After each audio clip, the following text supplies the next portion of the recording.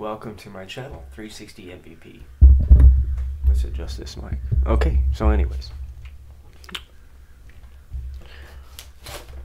I recently did a wedding.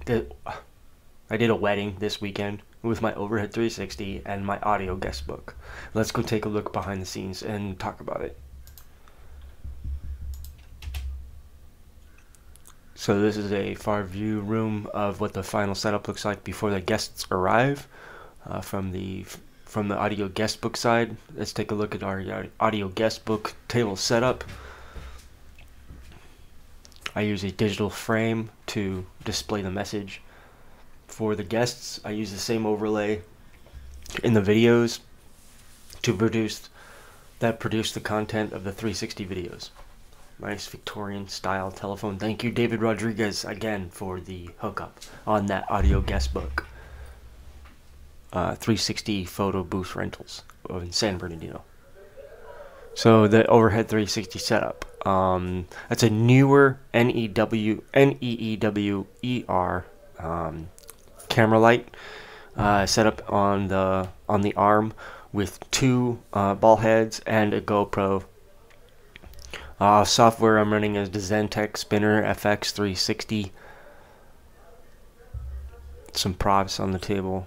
There's bride and groom with their kids going in the 360.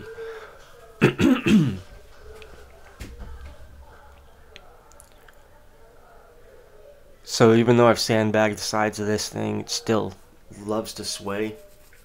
If any other 360 both owners out there experience the same thing, put a comment below, please. What do I have to say about this experience? You should normally have two people for this. I've been setting up as a solo one-man band. I have it playing like it's the same song over and over again, and the routine that I've developed to set and tear down this setup is relatively easy. I've set up solo in approximately 45 minutes with the audio guest book. I can tear down with help in 15.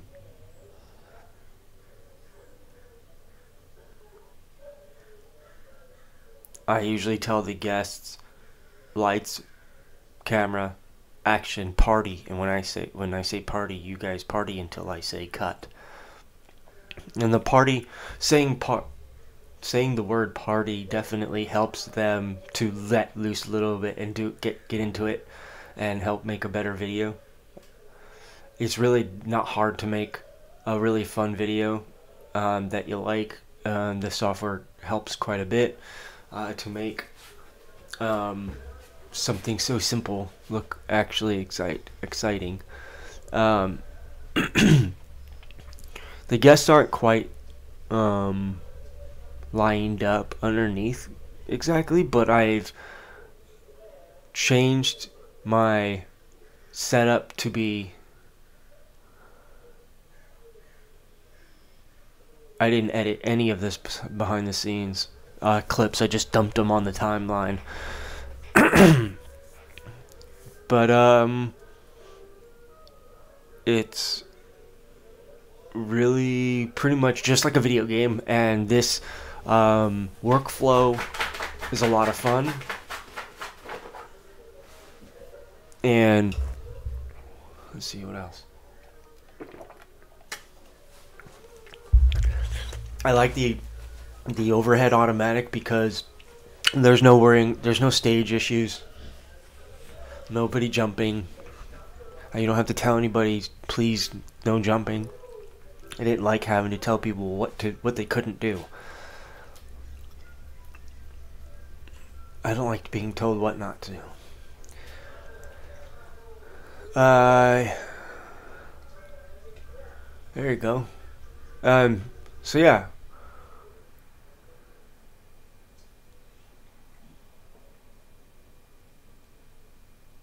All of my props are labeled with by a thermal labeler, so that if they are drunk and they accidentally walk off with it, it's labeled so that they know where they got it from.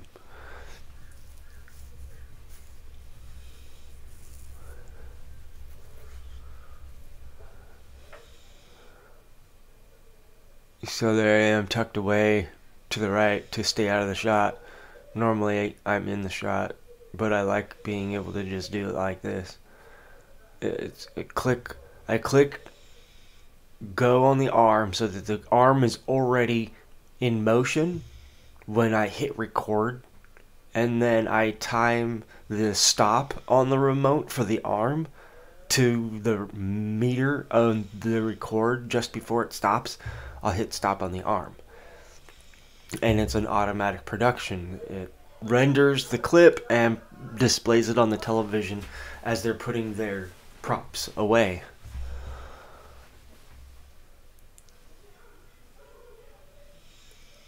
There's a mark on the there's gaff tape marked on that gray carpet you see in there for where their feet are to be positioned. I'll probably make a square next time so that I can tell people that you can stand in one of the squares.